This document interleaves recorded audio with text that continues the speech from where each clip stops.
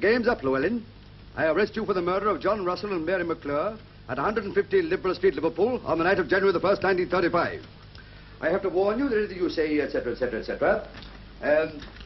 I've been after you for 5 years for this, and I may say that this is a moment that affords me the greatest personal pleasure. Just as I was waiting for the handcuffs... Just a minute, Chief. How many L's are in Llewellyn? 4. But you tell me you've only got as far as Llewellyn? I've only got 2 fingers. Now, Mr. Pip never passed you out. I'm blowed if I know. Inspector Blow. Inspector Blow been in? No. Then, throwing caution to the winds, I leapt on him single-handed. Single-handed? Well, go on. You know how to spell single-handed, don't you? Yes, but you weren't single-handed, Chief. I was with you. Well, it's as good as being single-handed. Yes, but it was me that leapt on him. From behind. Look here. Whose life story is this? Well, yours, Chief. I mean, fair's fair. After all, I've given you the best years of my life, and the only time you've mentioned me up to page 298 was that time when the bulldog tore a piece out of my trousers. Well, that showed you all to advantage, didn't it? Anyway, will this satisfy you? 10 minutes later, help arrived in the shape of Sergeant Bingham, and the Saffron gang was finally rounded up. Thanks, Chief. Not that you did make any difference. Well, now we come to the last chapter. We'll leave that blank for the moment, but we'll head it the 5th column. The 5th column? That's what I said. But you haven't had anything to do with the 5th column? No, but I'm going to. Listen to this. The Minister of Home Security today assured the government that the best brains in Scotland Yard will shortly be engaged to combat the menace of the 5th column in this country. Here, my boy. Inspector Hornleigh's next case. Yes, but it hasn't even mentioned you, Chief. No, but it says the best brains, and that narrows it down. Now, let's see, there's Jenkins in Yorkshire, Brown in Ireland. That leaves... Morning, Inspector Blow. Good morning. Still working on the life story for Titbits, I see. I thought of a good title for it yesterday. Oh? Yes. Whopping Tales of the Yard. I'll treat that remark with the contempt it deserves. Anything else, Chief? No. There's an unsympathetic influence in the room. Well, I'll just head up the new 5th column chapter, and then I'll leave it at that, eh? 5th column? How does 5th column figure in the fairy tales? It hasn't yet, but it's going to, eh? Oh, and who said you were going to be assigned to the 5th column case? A little dicky bird. Oh, I should bring that little Dicky Bird's neck if I were you, because he's singing the wrong tune. I suppose you think you're going to get the job, eh? Never mind, Hornleigh. Anyway, how could they waste a man like you on a job like that? Why not? Well, who's going to take care of the bottle parties? Well, I'll practically clean those up, you know that? Yeah, with the exception of the one where Bingham goes every night. Well, he hasn't found any evidence yet. No, but he's found a nice little fan dancer. Is that right? No, it's not. Inspector Hornleigh. Yeah? The Commissioner wants you. Oh? He's got half the Army High Command with him. Has he, though? Oh. Well, I shouldn't worry, Blow, old man. You'll have plenty of time to spare. I'll hand over that little joint for you to clean up. And if you talk to Bingham nicely, he might give you her phone number. Oh, Bingham. Sir? You can leave in that bit about the 5th column. Right you are, Chief. The fact is, this petty scrounging has reached such proportions that it's costing the army thousands a year. What we've got to do is to set an example. If we can catch 1 or 2 of the culprits, it'll have a salutary effect on the others. Ah. You sent for me, sir? Brigadier Lloyd, Major Harvey of the War Office, Inspector Hornleigh. How do you do, gentlemen? I've got a rather unusual case for you, Hornleigh. The War Office are concerned over certain Army activities which are proving rather more widespread than we imagined. Now, what we thought... I think I know what you mean, sir. Oh? Well, one reads the papers. Well, the papers only touch on the fringe of it, I'm afraid. Quite. But a detective can read between the lanes. I'm glad you appreciate its importance. As I was telling the Commissioner, this is not just a case of a few tins of strawberry jam. Eh? This sort of thing's going on in camps all over the country, you know. I beg your pardon? These depredations from army stores. Scrounging, Hornleigh. Scrounging? But you mean to say this has nothing to do with the 5th column? 5th column? Whatever put that into your head? Inspector Blow was assigned to that case last week. Blow? As an ex-officer, it shouldn't be difficult for you to get into the run of things again. Are you listening, Hornleigh? The idea is that you should join the army. What, me? Yes. What, at my age, after all my years of... Temporarily, of course. We'll do our best to see you're comfortable. Well, it's more than I was last time. Still, if you're offering me a commission... I'm afraid that is hardly the idea. By joining the ranks and mixing with the men, you'd have a better chance of contacting the offenders. The ranks? It's truth.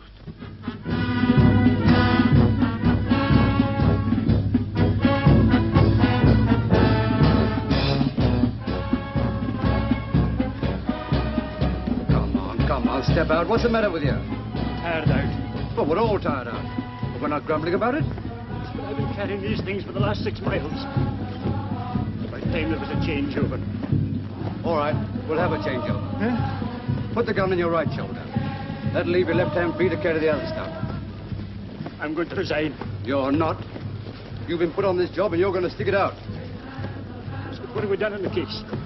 We've been 10 days here, marching, drilling in Dublin. And all we've got to show for it is blistered heels and fallen arches. Well, you'll have to prop up your arches, my lad. It's Kandahar Day tomorrow. It's Kandahar Day. A field day. A 12-mile march with full pack, followed by a 3-mile attack over open country. Then some bombing and bayonet work. And if we're lucky, a band to play us home to bed. I won't do it. I won't do it. British Army or no British Army. I'm going sick. You'll do nothing of the sort. If you start going soft now, you'll give the game away. Yes. If I can stick it, you can. And if you go sick, you'll have more than the British Army to answer to. You'll have to answer to me. Going sick.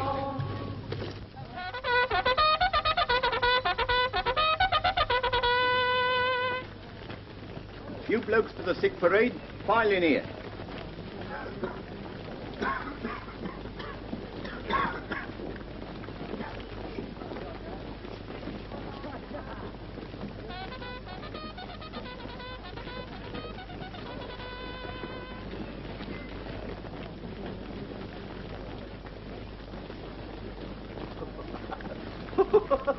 Cool, blimey, we're well out of that lark, eh? 12 perishing mile with full pack.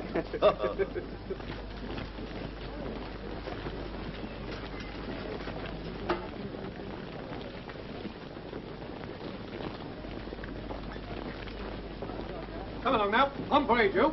Double up. What's the matter?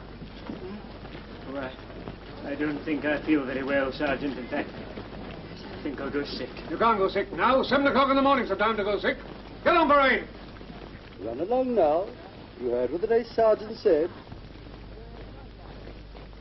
Private Lee. Coming.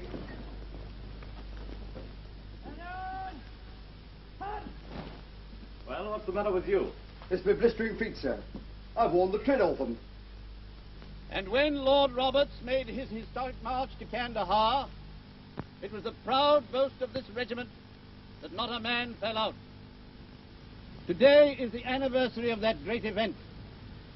And in view of the excellent march you carried out yesterday, I propose to celebrate today by granting leave to the whole regiment till midnight.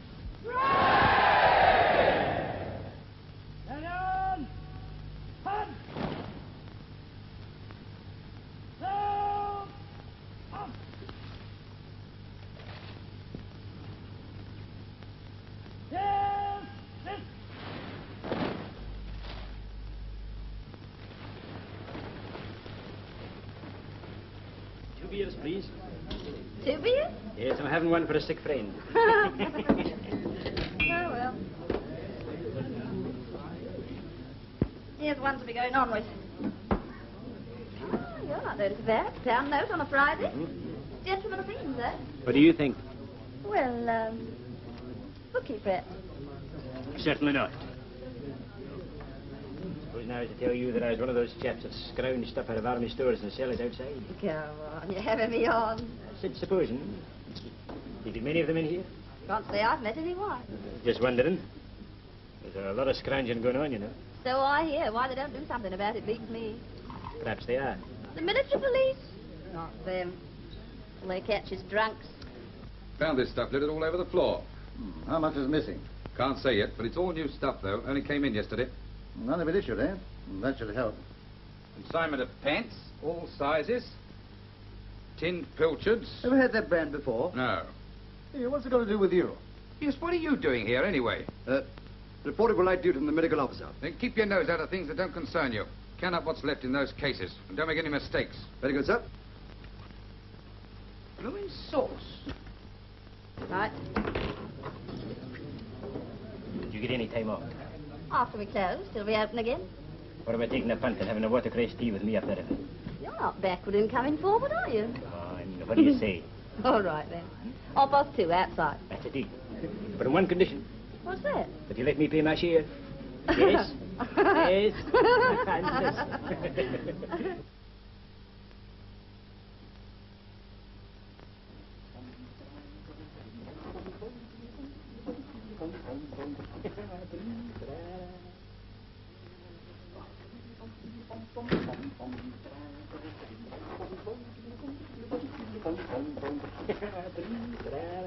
What's bitten you?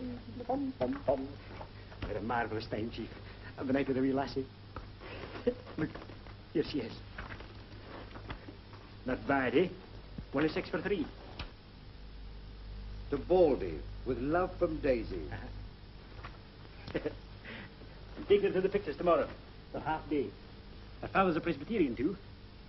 My father keeps an eye among the shop. Now, listen, I don't want to hear our life history. While you've been making yourself ridiculous, I've been getting on with the job. And now you can help me. I'm onto something. Yeah? Yeah. Here's some salvos of stuff that was pinched last night. And if we can find any of it around here, we'll know who knocked it off. Yes, but they might have come by it innocently. Well, the stuff hasn't been issued yet. Now, come on, step lively before they come back. Now, you know what you're looking for. Gents' underpants, large size, filtrate, and carbolic soap. Now, you take this side. Okay, Chief. I've been through the hut next door, but I drew a blank.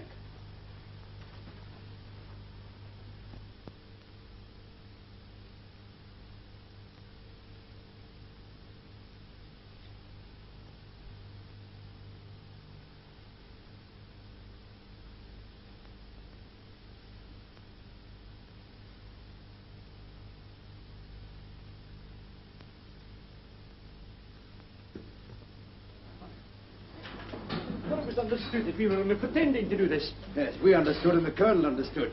The sergeant makes it a bit slow in the uptake. Don't worry, you're playing it. Give us your handkerchief, you clumsy flatfoot. Come on. There's only 8 more.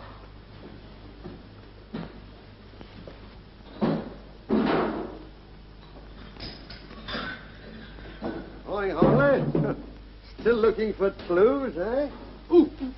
Ooh! I always said there were no flies on Hornleigh, but... Oh, I take all that back now. What are you doing down here? Come away from your clues and I'll tell you. Have you come down here to make trouble? I've come down here to see you two. Us? You mean you want us to help you with your case? I do. Why? Because there are certain things, Hornleigh, of which you have special knowledge. Well, I never expected you to admit that, blow. We knew to get into a mess as soon as we left the yard. What's your difficulty? We're very busy, you know. Yes, I can appreciate that. Well, we discovered that information is being coded to Germany. Well, nothing unusual in that, is there? Shortwave transmitter, I suppose. Yes, and what is more, we've discovered the code. And now all that's missing is the shortwave transmitter and the blokes who are running it. That's right, but unfortunately they never broadcast from the same place twice. What do you want us to do? Consult the stars for you? Oh, no, I'm not interested in your usual methods of solving crime. What I want to know is how they got hold of a certain piece of information when there were only half a dozen people in the know. Well? And you were 2 of them. Us? Yes, listen to this.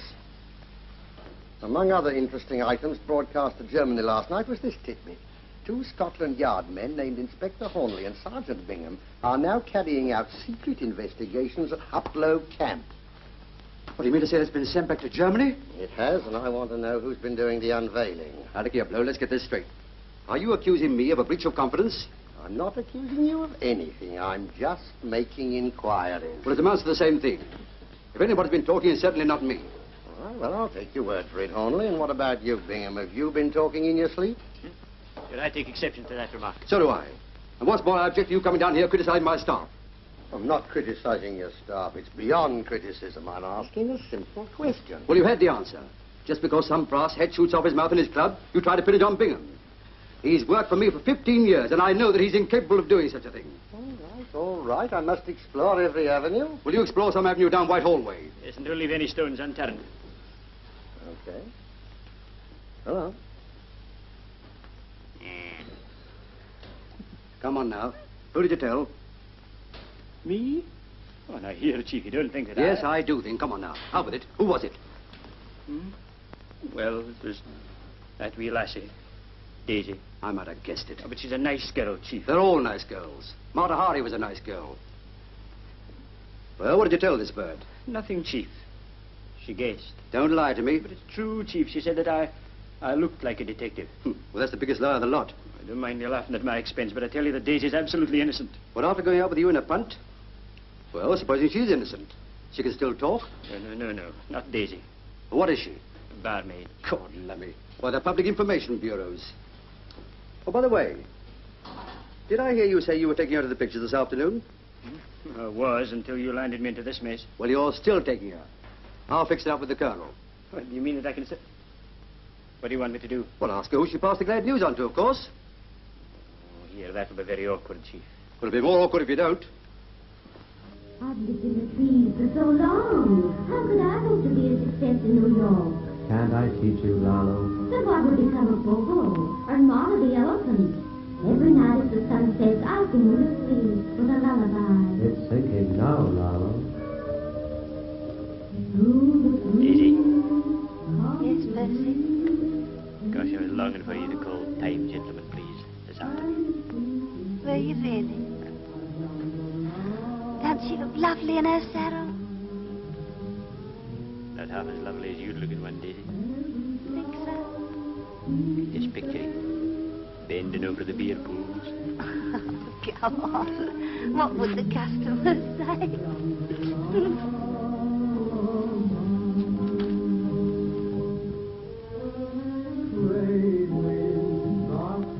Daisy, What? remember when I told you yesterday about me and another chap Hornleigh being from Scotland Yard? Well? You didn't kind of mention it to anybody, did you? Of course I didn't. Hey, what are you getting at? Nothing, Daisy. I know you're not the sort to chatter, but... Well, somebody's been talking. Are you hinting that I've been speaking out of turn? I didn't say you, I said somebody. Well, you meant me. Here, a little order, please. You've got no right to go making suggestions like that. Let me tell you, I've got enough to do in my job without gossiping. Yes, I know that, Daisy. But you might have passed it on, innocent like. I did not. Here, turn it up, will you? You're not in the bar of the Rose and Crown now, you know. There you are, you see. This is all your fault. Go in. Now, take your hands off me, you insulting beast. Get out of here. Quiet. What's going on along here? Don't blame me, blame him. Hey, you. Come on out. Don't want none of that there here. I assure you there's been none of that there here. Come on, you heard what he said, don't you? The perfect nuisance. We'll be cut right out. Your monkey tricks again. Can I help it if my sister becomes hysterical? Oh, come on, I'll...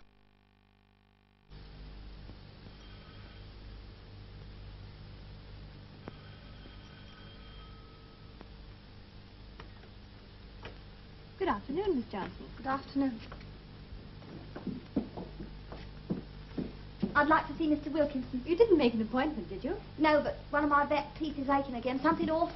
I think you'll find that quite all right. I shouldn't bite on it for a couple of hours, though. Thank you. Miss Johnson, I don't remember No, making... Mr. Wilkinson, it's my back tooth again. You must look at it.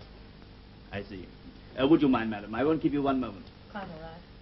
Very well. Please step inside. Charles? I've laid out your dinner jacket. Don't forget you're dining at the club at 8. Oh, yes. I'm going over to Penrith to have dinner with Mrs. Sherwood. We'll probably play bridge, so I may not be back till late. Goodbye, my dear. Oh, don't forget to black out. I expect you'll be in first. I won't forget.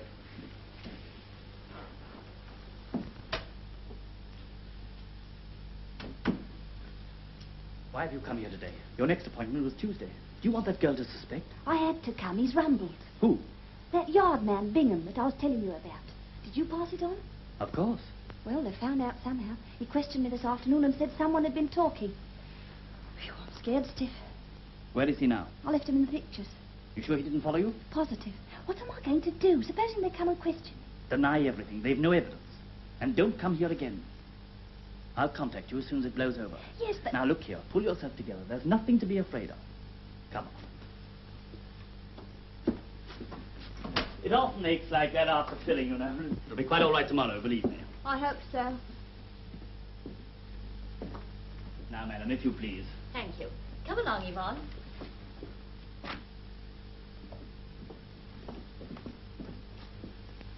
It's nearly 6 o'clock. Have I an appointment with this gentleman? No, sir, but he was anxious to wait on the off chance of seeing you. My bridge work needs overhauling. And I wondered if... I'm sorry, I'm afraid I can't manage it now. My hours are 3 to 6, and I have an engagement this evening. Well, perhaps I could come back later. I'm sorry. My engagement is for the whole evening.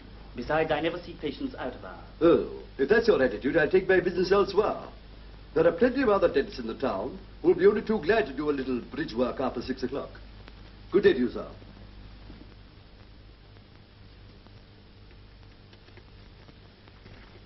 How do you know there's no one at home? He told me he had an engagement. There's also a Mrs. Dentist, but she's out playing bridge. Any servants? One. Female. I went round the back and checked up. You're not the only one who's a success with women. I made an appointment to meet her at the Palais de Danse tonight. Yeah. That's got rid of her. Sounds a very mean trick to me. Well, she was married. So it serves her right. Ah, this is it.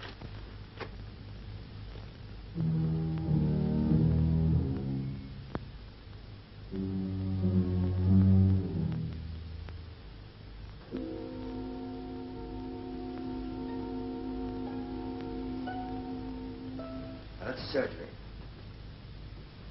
Now let's see what's over here.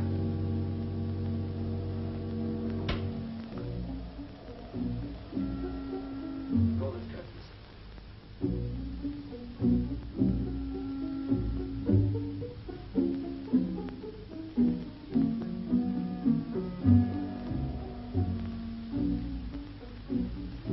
There's the appointment book.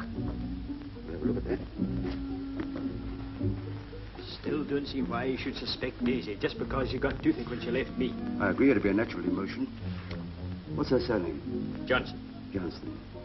And you shut your mouth off to her yesterday lunchtime. But she couldn't have seen him yesterday. She was on the river with me until 5 o'clock. And at 5:30 she visits the dentist. Look for yourself. Every time she sees you, she rushes straight to the dentist. There's any number of ways of explaining that, Chief. There's only two I know of. Either she's what I think she is, or the way you kiss them knocks their teeth in. Yeah. She was here twice last week. Once the week before. 3 times the week before that. Yes, a fellow called Weatherby sees the company often, too. And Mrs. Crofter. There's your Daisy again. Supposing you're right. You can't prove anything with that book. Well, we might find something in that safe to tie up with it. What safe? Over there. The twin-lock Hector. Easy. That'll be a burglar alarm wire running around the rim. Cut it.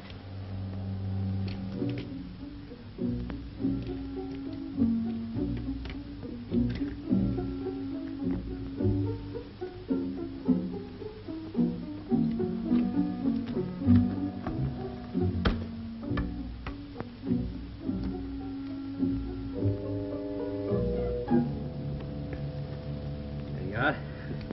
That little fellow won't talk. Here comes he must have cut the wrong wire. It's a doorbell. The dentist. Maybe he's forgotten his key. Why should he ring? He knows there's nobody at home. Here, go and see who it is. But suppose... Go on, go on, go on. Go on.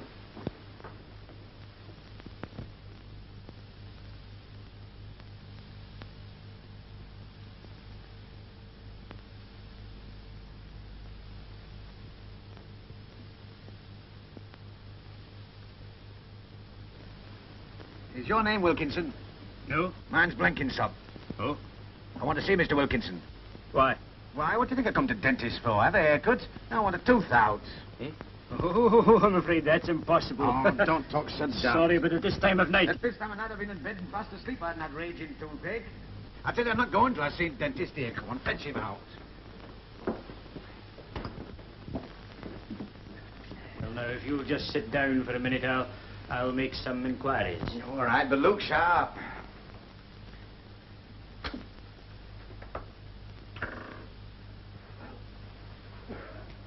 It's a patient, Chief. Says he wants a tooth out. What, at this time? Perhaps he's one of their agents. Doesn't look like one. Well, how do you know? Take him in the surgery and lump him. How? Well, say that you're Wilkinson's assistant. That you're in his confidence. Yes, but I think he really does want a tooth out. Well, you never know. Perhaps he's bluffing.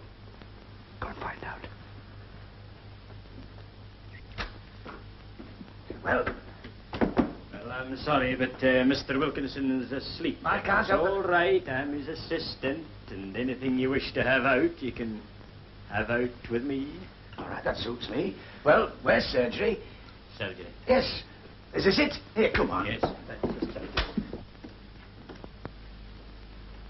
Well, come on, don't hang about. Here, take this. Just sit in the chair, sir, please, will you? Now, let me see.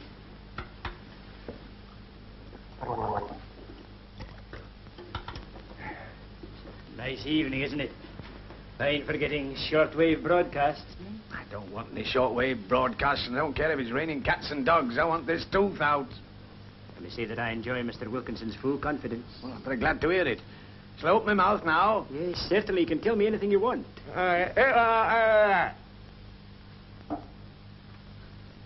You really want it out? Hey, what's the matter with you? You non-compass mentis or something?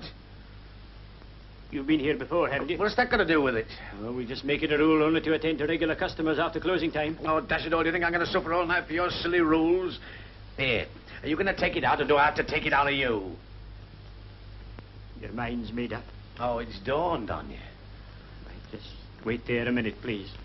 Very often now. Oh, what is this, a dentist or a madhouse? Here, are you going to take All this right, thing out? all right, it's coming out. Just a minute. Which tooth did you say it was again? Hmm?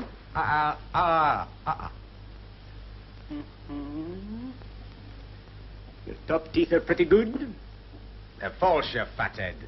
Oh, so they are. I see that now. They quite took me in for a minute.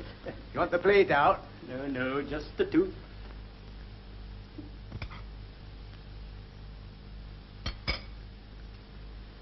Right. Just open your mouth a little wider, please, will you? Hey, how are you doing it? You're not going to take it out in cold blood, are you? Can't have a local anaesthetic. Oh, I'm afraid Mr. Wilkinson always locks up everything like that. Hey, what's that over there? Is that a gas apparatus or not? Yes, that's gas. All right, then I'll have gas. Quite sure. It is after effects, you know. Compared to what I'm suffering, the after effects will be a pleasure. Hope you're right.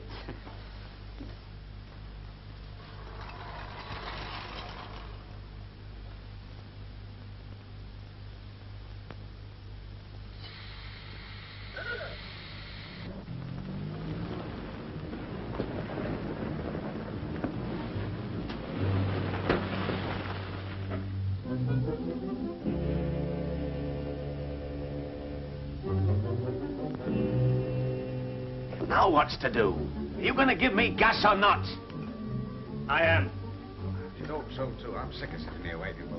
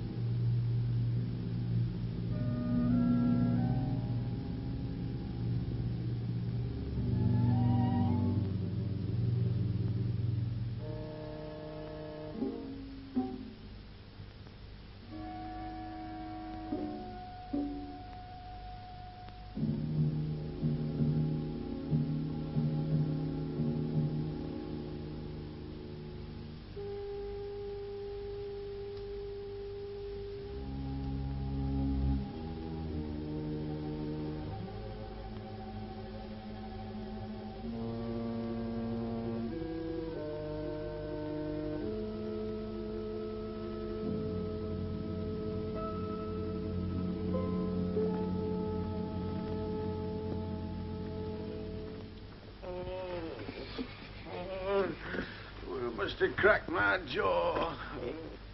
No. Something went, but I don't think it was that. It must have given me too much gas. I feel very faint. Here, come on, come on. The fresh air will do you all the good in the world. I'll take you to a taxi rank and see you into a cab.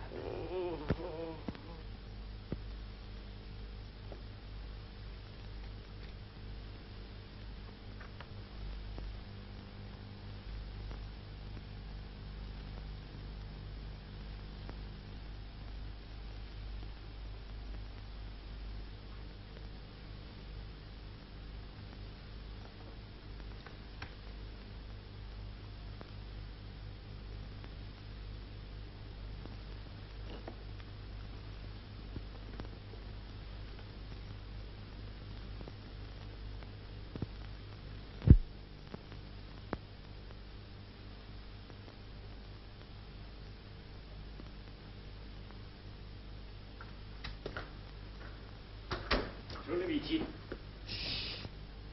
There's nothing to shout about. You want to bring that dentist down here? What's happened to the patient? He's gone. Took his tooth out.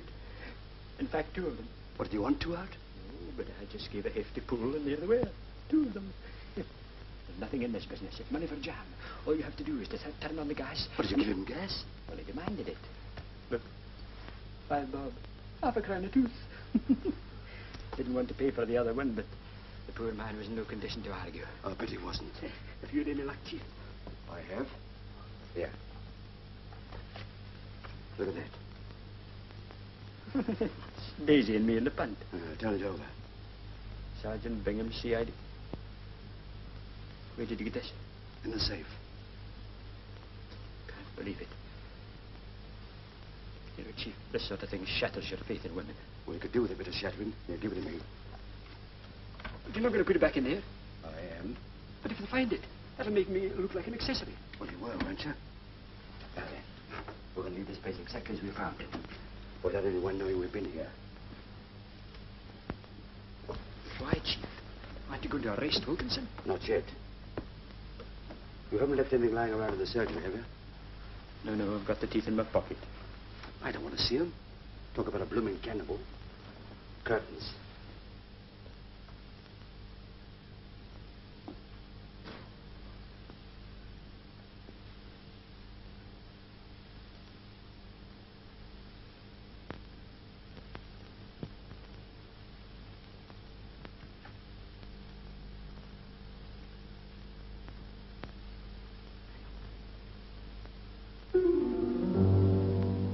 Big Granny. You left the light on. That's funny. I could have sworn I put it out.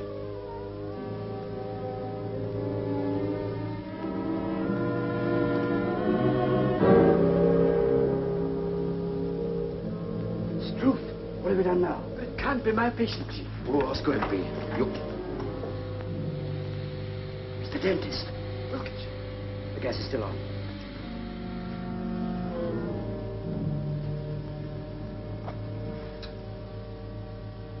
He's a gunner. Dead. This is awful.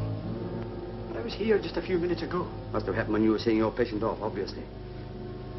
Must have found out that we were here, decided he couldn't face it, and come down and gassed himself. I'd better phone the local police. Wait a minute. Look at these. One shoe is laced across the usual way. On the other shoe, the top 3 holes are laced crisscross.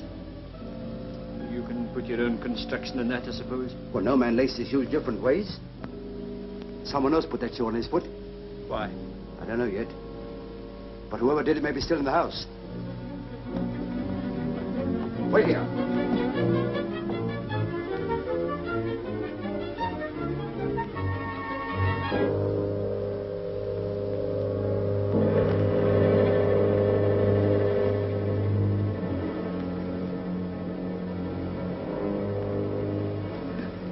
No sign of anybody.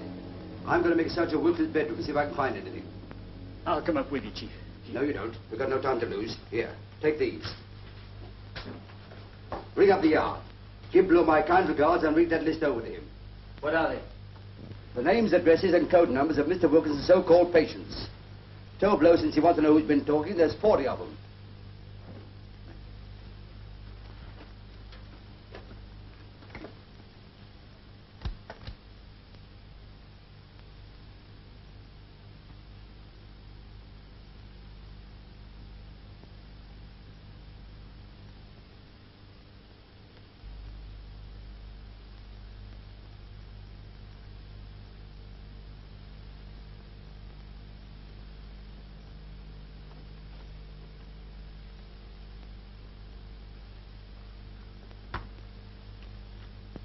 Sorry for the delay, Sergeant. Inspector Blow's just gone out. They're expecting him back in 10 minutes. Shall I ask him to ring you back? Yes, please. And it's very urgent.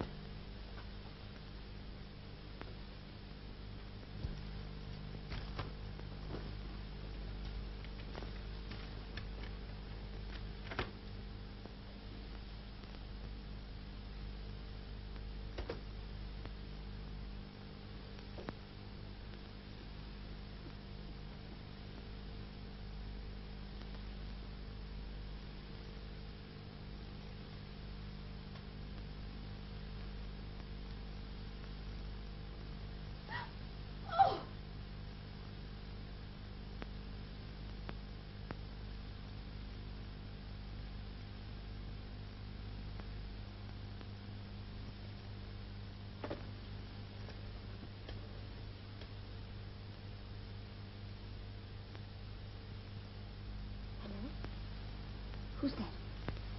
This is Mrs. Wilkinson speaking. I want to speak to Dr. Kirbishley at once, please.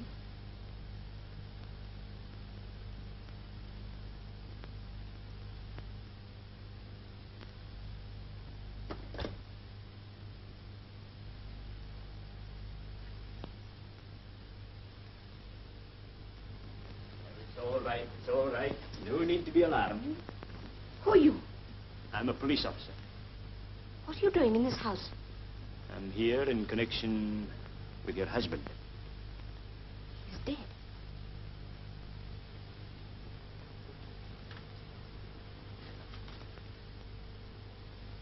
That's right. You just sit down quietly for a few minutes. I can imagine how you're feeling. Can you? I wonder. I should be awfully upset, shouldn't I? Aren't you? No. You are Mrs. Wilkinson? Yes. But we weren't what is called a happily married couple. You found out that he was a... Yes. I told him he'd get caught sooner or later. It was no use. They had some sort of hold on him. Who are they? I don't know. I shouldn't have known anything except that I found a letter of his. What did you do? I taxed him with it, and he flew into a rage and struck me. He did? Yes. Oh, that was nothing unusual. I said I'd go to the police, and he threatened to shoot me. What could I do? What would you have done? I really don't know. It's very awkward for you. Could I have a cigarette, Inspector, please? Why, certainly, certainly. Now, I'm afraid I've got to ask you just a few questions. You're not going to be brutal to me, are you? No, that will hardly be necessary. But they'll expect a statement, and just as a mere matter of formality. Oh, yes, of course. Well, I shan't attempt to hide anything from you. Thank you. Well, now, do you know what part your husband had in this organization? None. But I'm sure it couldn't have been a very important one. Oh, I'm afraid you're wrong there, my dear, Mrs. Wilkinson. As a matter of fact, I'm quite sure you are. Well, what makes you say that? Well, I have here the names and addresses of 40 of his patients, whom I have every reason to believe supplied him regularly with information. But I can't believe it. Are you positive of that? I found it in a book in his safe. But if he's as important as all that, why did he take his own life? He didn't. Somebody else took it. He was murdered. Oh. Here, Mrs. Wilkinson. What's the matter? Oh, pull yourself together. Here, Mrs. It's waterless.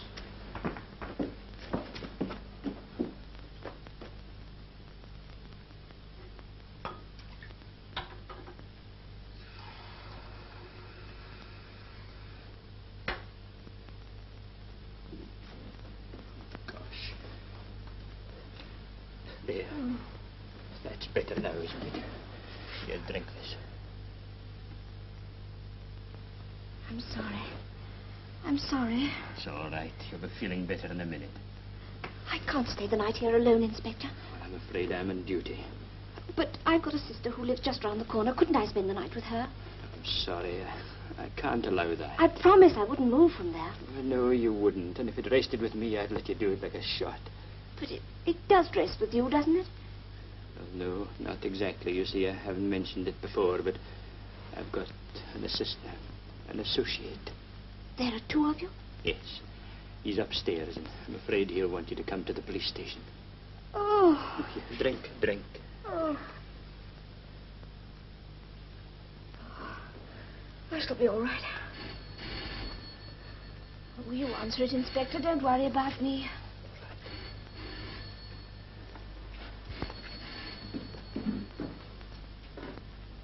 Hello? Hello, yes? Oh, Inspector Blow. Yes, this is Bingham. What are you ringing up at this hour for? I decided to confess after all. Certainly not. Though, as a matter of fact, it's not unconnected with your inquiries this morning. Well, now, Hornleigh and I decided that as you were floundering about to give you a bit of help. To put you in the right road, as it were. No. No, I must correct you there. My mother and father were married properly at the kirk at Paisley. And that remark comes very badly from you after all we've done. All right, if you'll just keep calm, I'll tell you. Well, I have here the names and addresses of about 40 people who have been passing information. Yes, if you'll just get out your little pencil and paper, I'll read them out to you. You ready?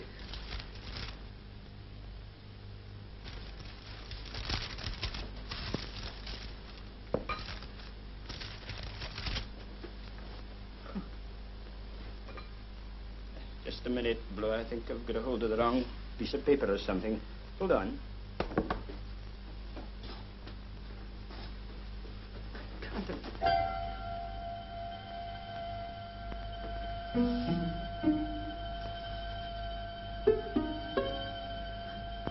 Mrs. Wilkinson. Mrs. Wilkinson. Mrs.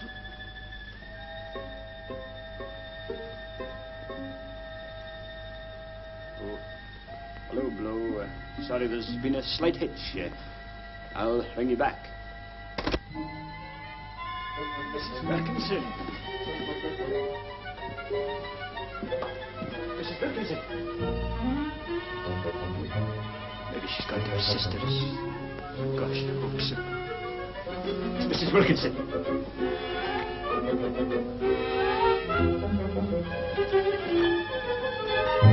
Mrs. Wilkinson.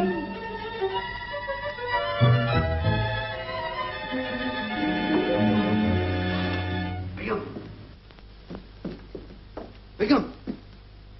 Oh, there you are. There's been some pretty rum goings on in this house, I'm telling you. You're telling me? What did you phone, Blow? Yes, I phoned him. What did he say? Well, he didn't say anything, Chief, because... Because what? Look, you're quite sure you gave me that list, aren't you? What are you blathering about?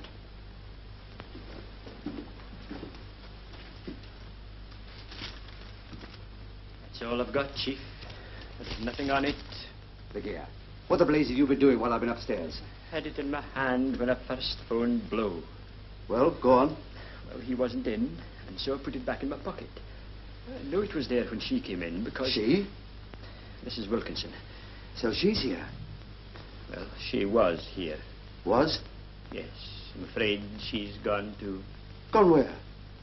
Just through that French window. Look here, are you drunk as well as incapable? I told her to stop here, but she must have slipped out when I was on the phone.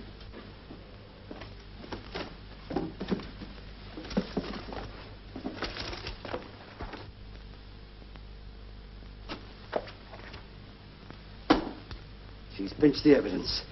But I think I know where we can find her. Where? At her sister's. What's the address? Now listen to me, you big dome vacuum. Hasn't it dawned on you yet that woman was simply playing you for a sucker? Well, what happened then? Well, I had just phoned Blow when the front door opened and I hid behind the curtains. Yeah? Well, she came in, saw the body and rushed to the telephone. She dialed the number and asked for the doctor. What doctor? Kerbishley. Or maybe Carbishley. And then? Well, she must have seen me behind the curtains because she screamed. So I stepped out. And what did she tell you? That her husband was a spy. And that he used to beat her. Yeah, and you sympathized with her? Well, in a way. Good, lummy. The woman hasn't been a widow 5 minutes, but she's fair game to you. Then I suppose you told her about that list. I did mention it. I knew it. She fainted. Yeah, then you helped her onto the settee. Yes. And she pinched the list into your pocket. You went to fetch up some brandy. Water. And she switched the blank sheets back on you. It's as plain as a pikestaff. And there's no Kerbishley or Corbishley in the book. But I'm sure it was Kerbishley. You made about as big a hash of this as anything you've done in the whole of your misbegotten career. Here we are, working on a case which has nothing to do with us. You get hold of the star witness and let her go with all the exhibits. Look, couldn't we just slip out like and not tell anybody we were here? Well, after you phoned the yard, with the murdered man in the other room... He may not have been murdered. He was murdered. While you were mucking things up down here, I've been busy. Wilkinson was planning to run away to South America. Passports, permits, all in order. But somebody or other didn't want him to go.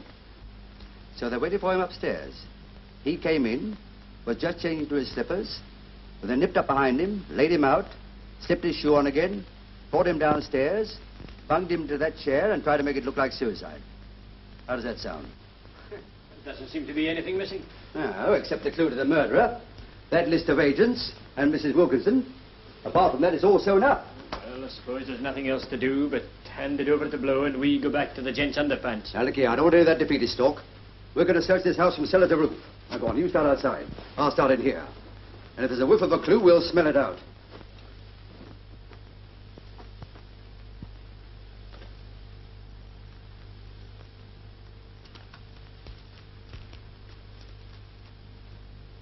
Hello, what's this?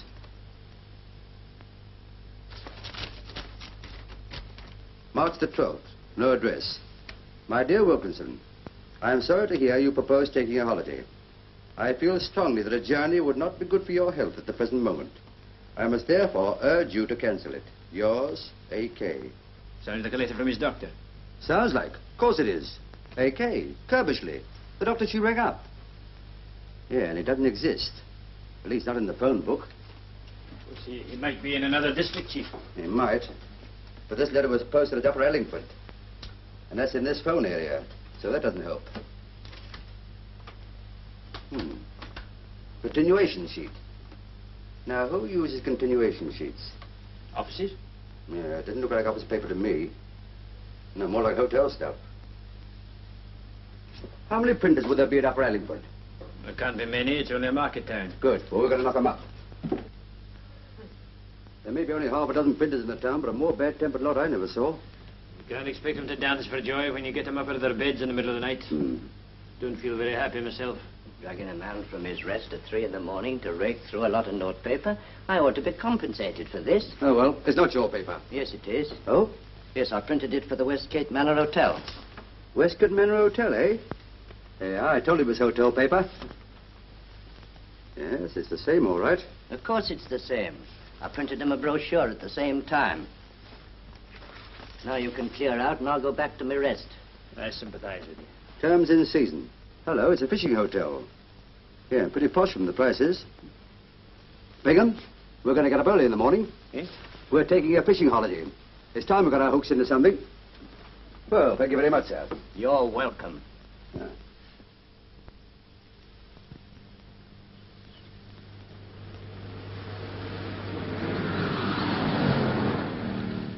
Morning, boy. Good morning, sir. You two gentlemen after the same vacancy? Vacancy? What, are you full up? Well, one day we are, the next day we're not. If I had my way, I'd give them mistresses and stop all this chopping and changing. Hey, what about our luggage? You brought your luggage with you? Optimists, aren't you? You don't look very busy. No, we're not now. They're all out on a paper chase. You did say paper chase. Yes. Got me up at 6:30 this morning. It's this new Mr. Rolfe's idea. He started all these capers. Mr. Jenkins was much more sensible, but he joined up 3 weeks ago along with Mr. Smart, the science master. I tell you, there have been so many changes here since the war started, I can't keep pace with them. You wait in here. But I might as well tell you, you're not the only ones after this history master's job. There's another old bloke in there already. So it's not a hotel anymore. They've evacuated a blooming school here. You know, Chief, I didn't like to mention it before, but, well, I never did think much of that clue of yours. For once in a way, you were right. Cable College, Muswell Hill, London. Notice the prefix. All prefects must be responsible for the blackout of the dormitories. Dr. Alfred Curbishley, headmaster. A.K. We thought it was a medical doctor she rang up last night. But it was this fellow, a doctor of literature or something. This puts a new face on it, as the Duchess said when she had her dial lifted. Yes, but I still don't see anything very sinister in that. Well, it hadn't occurred to you, I suppose, that a woman who's just found her husband dead doesn't rush to ring up a schoolmaster. Yes, it is a bit peculiar. Now, this is where you earn your oats, my lad. Put that luggage back into the car and drive down to the town. Put up at the local hotel and find out all you can about the doctor. It's a small place and they're bound to know everybody's business. What about you, Chief? Somebody's bound to ask what you're doing here. Oh, I'll say I'm a new boy who's a bit backward. Now, go on, off you go. And don't forget, if there's a barmaid there, when she pours out your beer, don't pour out your soul.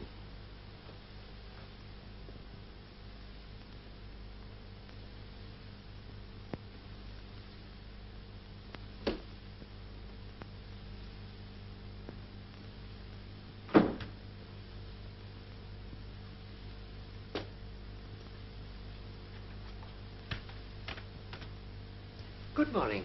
Good morning. Are you an applicant? Yes? So am I. Really? My name's Mackenzie. Professor Alec Mackenzie. How do you do? My name is Nuttall. Horace Nuttall. How do you do? You may have heard of Mackenzie's History of Europe for schools. Oh, yes, of course. I wrote it. Really? You haven't actually met Dr. Curbishley yet, I take it? No, but I rather fancy that's just a formality. Ah, well, I suppose there's no objection to my waiting. No, not in the least. If it isn't a rude question, what was your last school? Borstal. Boston. Oh, yes. Boston. I beg your pardon?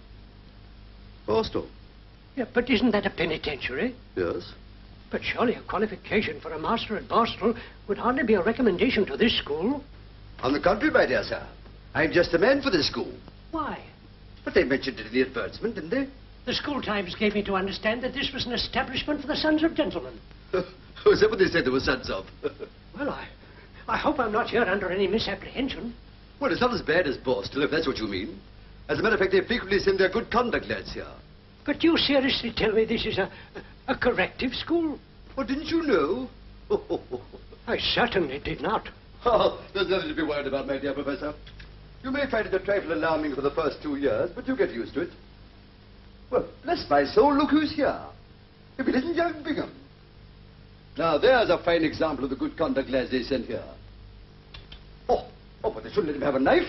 Why not? Well, he's a nice enough lad, but he has fits of violence. As a matter of fact, I remember once at Borstal, he attacked the carpentry instructor with a chisel. Good heavens. You see... Oh, I'm sorry, sir. I didn't know there was anyone in here. That's quite all right, my boy.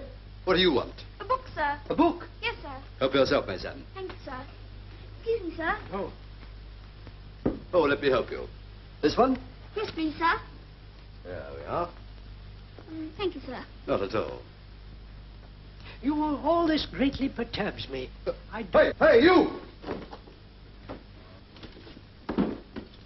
Hey! Give me that back. And don't forget you doing a thing like that again. You rascal. What's happened? Have you missed anything? I beg your pardon? This is yours, isn't it? That's my watch. Good gracious me. Ah, well, boys will be boys, you know. Do you mean that he actually... Oh, this is dreadful. Well, you get used to that sort of thing here, you know. Used to it? That's why you're mistaken. I wouldn't teach in this class of school for any consideration whatever. What, you don't mean to say you're going to turn it up? Yes, I am. Oh. And I'm very grateful to you for enlightening me. Cheerio.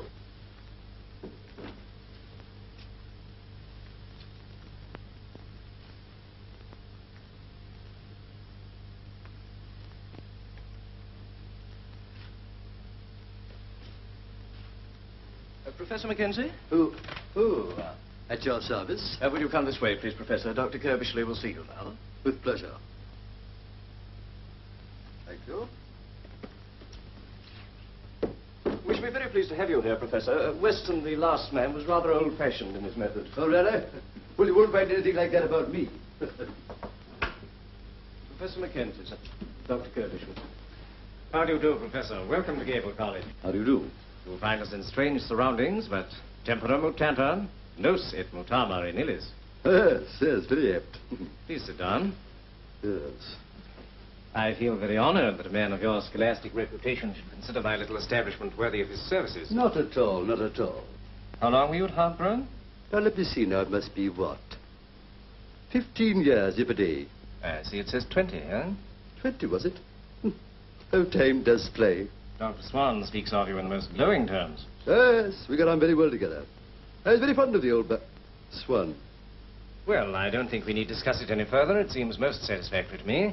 I take it the salary I mentioned in my letter is acceptable to you? Under the circumstances, yes. Oh, there is just one other thing, and it's rather important. Can you start at once? Oh, absolutely. As a matter of fact, I've got my luggage with me. Really? Well, that removes that obstacle. Right. Well, I think you'll find it very pleasant here, Professor. Here, Mr. Jennings? Oh, yes, indeed, sir. I'm sure I shall. It'll be an honor to have you teaching with us, Professor. Hello, yes, Dr. Kirbysham speaking. Who? Well, I'm afraid I can't discuss it now. I'm engaged. I'll send you a school prospectus. But I must see you. I've been trying to get you since last night.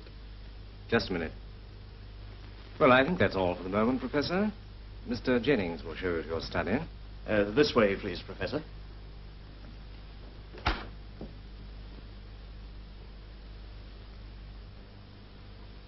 I've told you before not to ring me here. What is it? But I had to get in touch with you. Something dreadful has happened. I can't very well tell you on the phone. I'm at the Angler's Rest in the town. Well, you shouldn't have left Farnshire without letting me know. Oh, I'm so sorry, Doctor. But I wonder if you would let me have my testimonials back. I know you wouldn't mislay them, but I'd rather treasure them. Yes, of course. Thank you. Yes. Thank you. Thank you. You must realize it's impossible to talk now. I'll be down there at 9 this evening. Until then, stay in your room. Goodbye. Could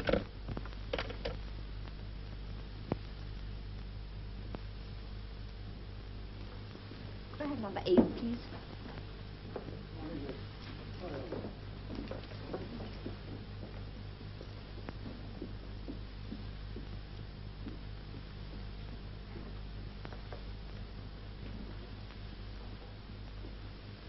Good morning, sir. Good morning. I want a room, please. Certainly, sir. Good to see the sun again, isn't it? Yes, it is. Will you be staying here long? A few nights, maybe. You'll want a single room, I suppose. That's right. I've got a very nice room facing the river. Hmm? Yes, but I think I'll have the single room. Very good,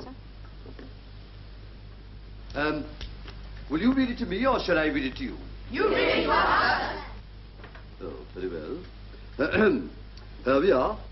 Evolution of the Corn Laws. The effect of the Industrial Revolution, connected with the mechanical invention and the utilization of steam, transformed Great Britain from an agricultural to a manufacturing and commercial country. Everybody understand that? Oh, yes, sir. Oh, well, the opposition to the Corn Laws steadily increased. At length, the Conservative Premier, Sir Robert Peel, became a convert to free trade, and in 1846 carried a measure to put an end to the Corn Laws. By this act, the duty on corn was at once greatly reduced. And it ceased altogether in 1849. With the exception of a registration duty of 1 shilling per quarter, which terminated in 1869. You know, I don't know about you, but I find this a trifle dry. So do we, sir. I thought so. Well, now, but it does mention one very interesting man, Sir Robert Peel, the founder of our modern police force, and a very good job he made of it, too. As a matter of fact, if it hadn't been for him, we should never have had the highly efficient organization with its network of detectives, plainclothes men, and coppers narcs, informers, that we have today. But still, I dare say that many of you boys, at one time or another, have wanted to be detectives. Yes, I thought so. But let me tell you that it requires more than muscle to make a detective nowadays. Oh, yes. I mean, you have to have powers of observation and deduction. Now, take observation, for instance. I very much doubt if there's a single boy here that could tell me whose cart it was that went down the drive just now. It's the head carter. How do you know that? Because he always goes out at this time. That's right. Well, now, if he always goes out at the same time, it's probable that he always returns at a certain hour. Has any boy observed what time that is? 3 o'clock, sir. What, every day? Yes, sir, because he takes Latin at 3:15. You're more observant than I thought. Well, now, let us see if you're as good at deduction. I'll give you a start. Now, if he always goes out at the same time, that is 2:30, and he's only gone for half an hour, it follows that wherever he goes can only be a quarter of an hour's car ride away. Probably less, since he must spend some time at his destination. Now, can any boy deduce where he goes in that time? The village, sir. What makes you think that? Because I've seen his car there, sir. That's right. Parked outside the post office. I see. Still, that is observation, not deduction.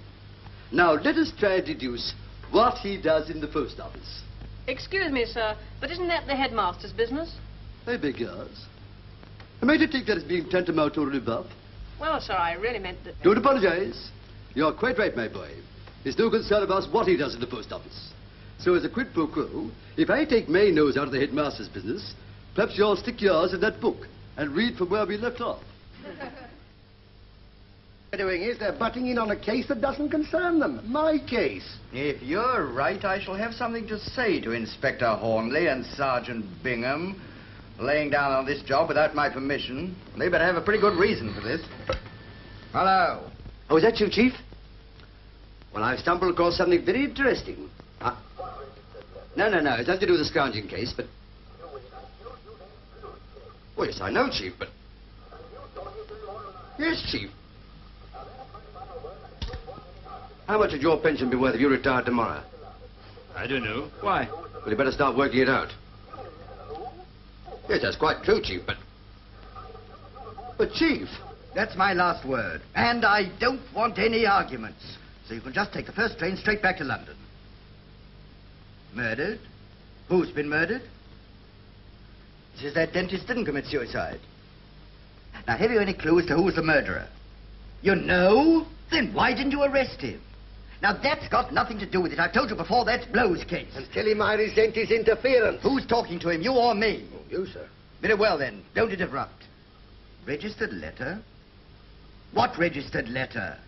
A registered letter is posted every day to 121 Wessex Street, London.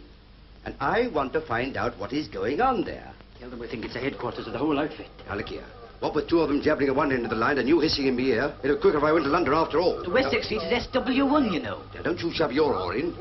4 policemen is enough on one line without the help of the post office. No, Chief. Lord, let me... No. Now, all I want you to do is to get somebody competent to watch 121 Wessex Street until the registered letter arrives, and then pounce and catch the lot of them. And afterwards, ask them to ring up Bingham at Allingford 69, and I'll beg the murderer. Fine. Good night, Chief. Oh.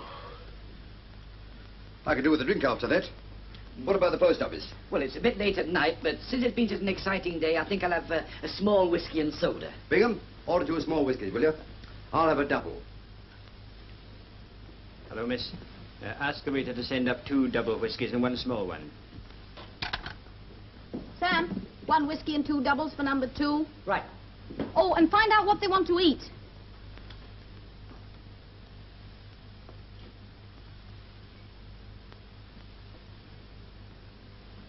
Good evening, sir. Good evening. I believe you have a Mrs. Sutton staying here. Would you be good enough to send out my card? Yes, sir. Sam, take that card to number 8 on your way up, will you? Very good, sir.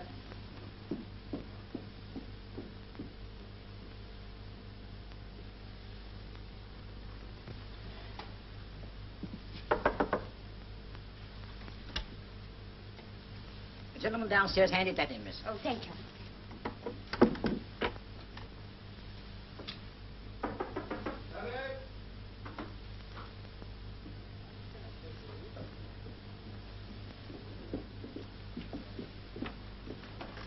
You said you'd be here at 9 o'clock. It's nearly 10. I know.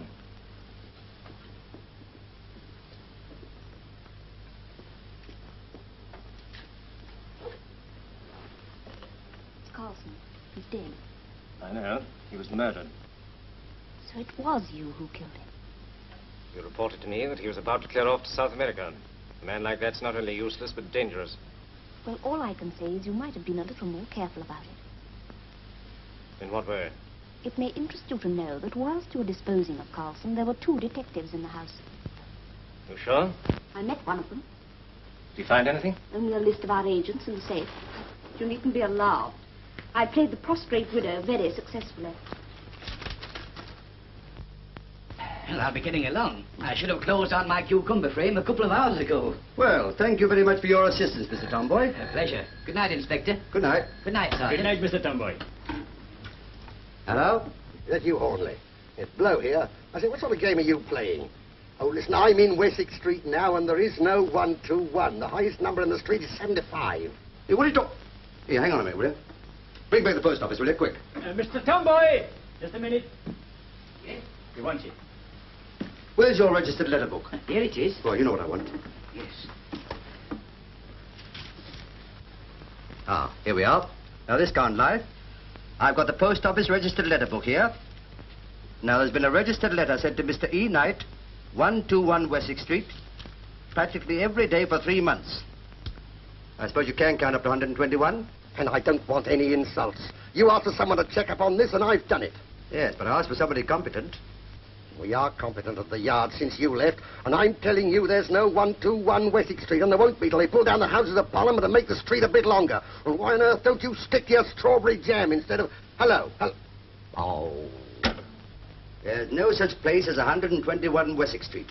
But he sends a letter there every day. There's no such place, I tell you. But why would you send a letter to a place that isn't there? It doesn't make sense. But look, 121 Wessex Street, written by my own hand. Well, I don't care if you wrote it with your elbow. There are only 75 houses in Wessex Street, and 121 isn't one of them. But if registered letters are not delivered, they come back to me. And you never had any of them back? Never. That's why I say if it's written take that there... away. Now, that letter was handed in your post office this afternoon. Now, where would it be at this moment? In a sealed bag at Northbury, waiting for the night mail. And where does the bag join the train? Lancaster? No, about 10 miles before that, it's caught up by the automatic arm. And where does the night mail start from? Carlisle. What time? 10:45. 10:05. Bingham, we're going to Carlisle. But what about the luggage, Chief? Leave it.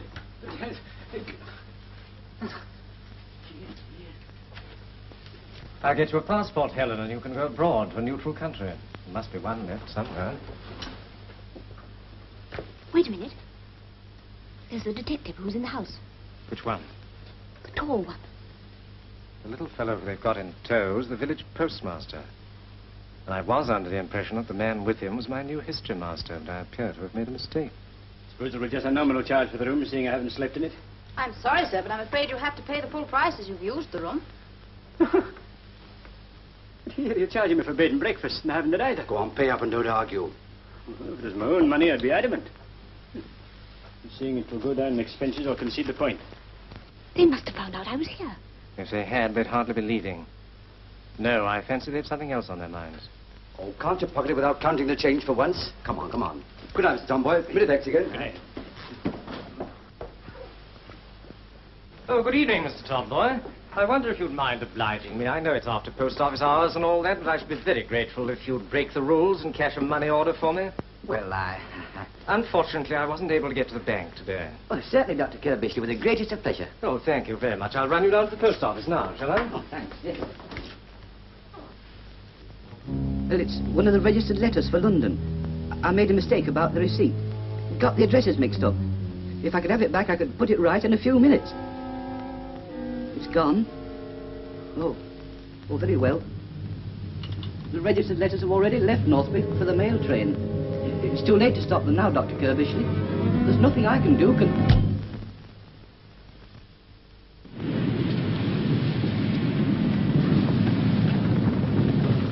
You've no reason to suspect any of your sorters, have you, Joe? No.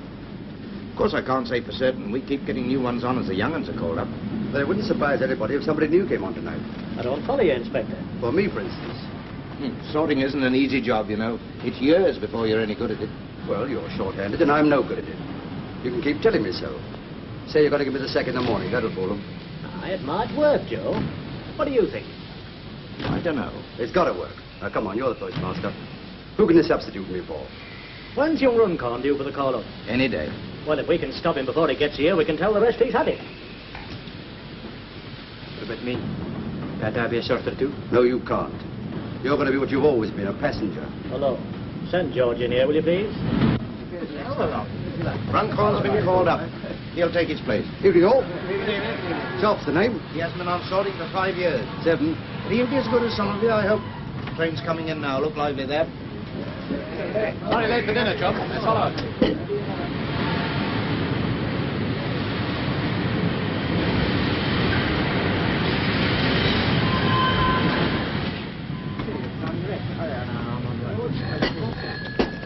Hello. Foster. Want another phone? Better hurry. Hello? Yes? I had to warn you, 2 detectives will be on the train tonight. No, if you're careful, it'll be all right. One of them's tall, bald, looks intelligent and isn't. The other one's short, with a sour face, doesn't look intelligent and is. Has he got a heavy lower lip? Oh, well, I've seen him. He's the new sorter. They're working fast. Listen, whatever you do, don't let him get hold of that letter. No, leave that to me. I don't like the sound of it. I've got to go now.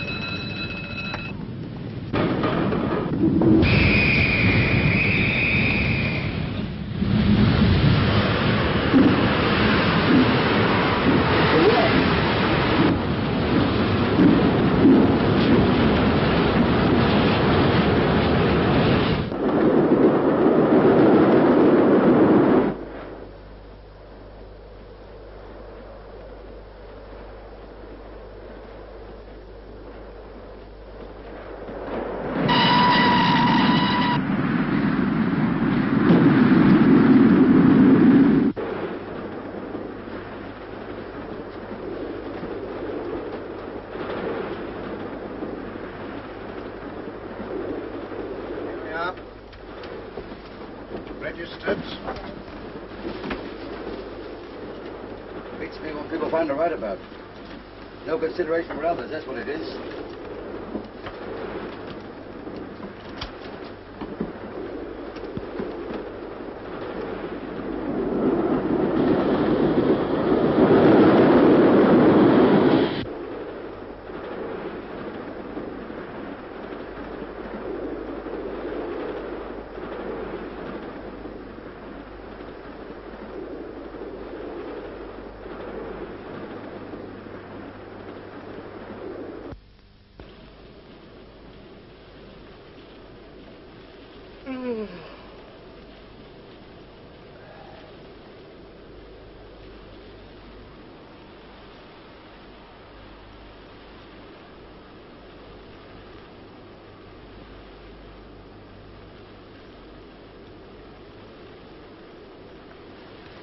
You?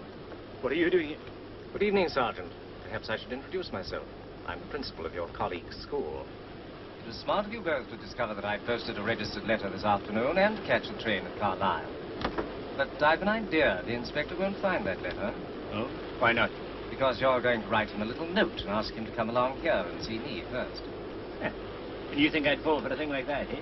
Well, I'm hoping to persuade John. Suppose you know it's a very serious thing to point a gun at me like that. For you or for us? For you, of course. I know all about you.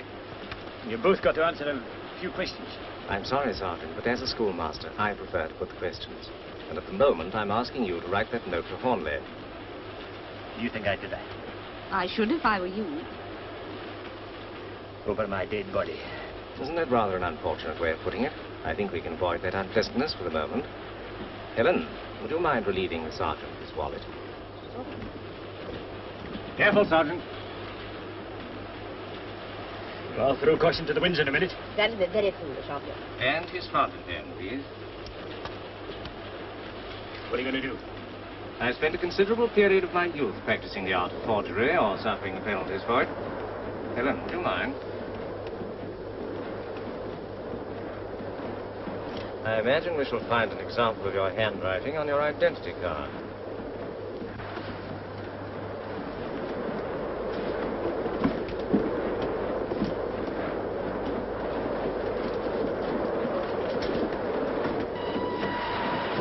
Mr. Busby. Got a new sorter on tonight? Well? Bloke along the train there says he's his brother. Asked me to give him this note. Well, it's against regulations. Still, we'll let it go this time.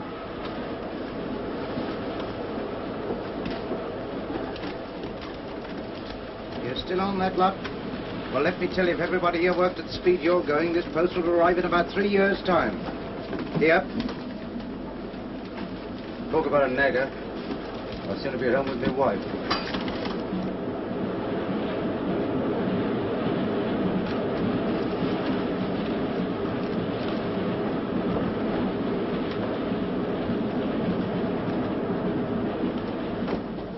I've got to go along and see my sergeant. The letter I'm after is in the SW hole, number 20.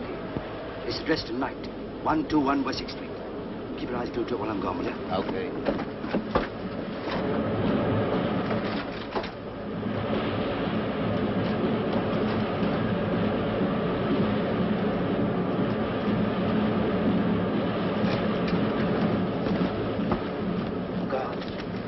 I'm a CID man. I wonder if you go in that next compartment and examine the tickets. Certainly, sir.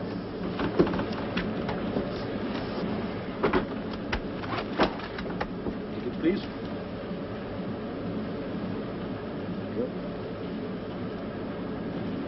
Your ticket, sir, please.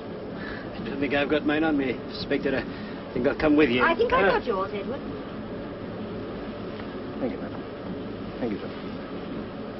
There you are, dear. Who's in there? Tall, bald-headed gentleman, sir. Looks rather pale. Yeah. Anybody else? A well-dressed man with a long nose and a red-headed woman. Rather pretty. Aha. Thank you very much. Anything else I can do for you, sir? No, not just now, thank you. Very good, sir.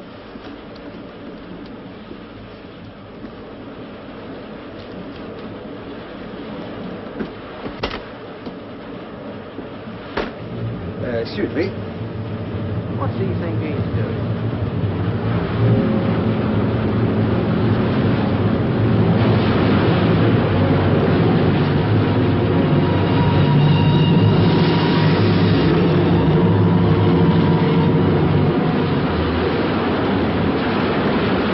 The inspector's rather a long time. I hope for your sake, Sergeant, there's been no hitch. Don't move. Good work, sir, good work.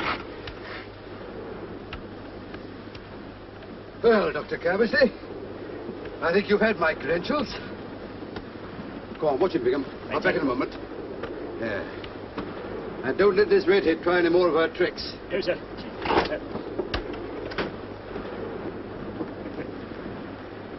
Just an example of the way we work, you know. Now I'll have my fountain pen back.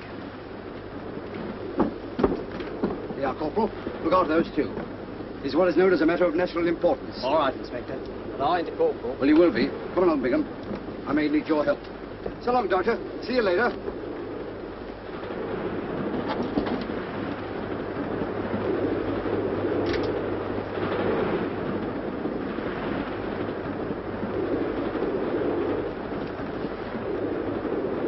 Here, where's that registered letter? Which registered letter? The one that was in there. Well, what do you want with it? That's my business. What have you done with it? Are you accusing me of pinching it? I'm asking you what you've done with it. Well, I'm not going to be talked to like that by an extra man. I'm going to have this out with the head sorter. Well, it's lovely. But they're in here accusing me of... I should take it easy if I were you.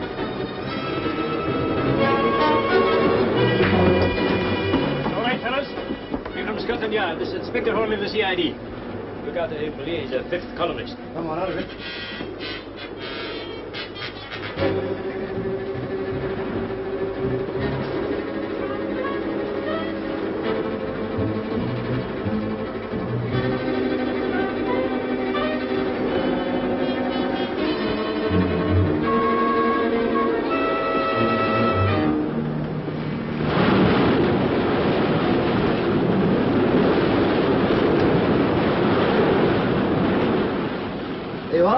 The little fella that never broadcasts in the same place twice. And within 24 hours of laying my hands on the mystery transmitter, I had the whole organization behind bars. Morning, Hornleigh. What a blow. Still on the last chapter? Making the most of it, I suppose. I am. Oh, I mentioned that you had some connection with the case. Oh. You still haven't mentioned my connection with it. Well, I haven't finished yet. In conclusion, I would like to pay tribute to a man without whose help I could never have achieved this coup. Mr. Tomboy, the postmaster of Upper Allingford. Now, look here, Chief. I've given you the best years of my life. Hello? Oh, morning, sir. Commissioner for you, bloke. Morning, Chief. The Hornleigh's on the scrounging case, sir? Since when? Oh.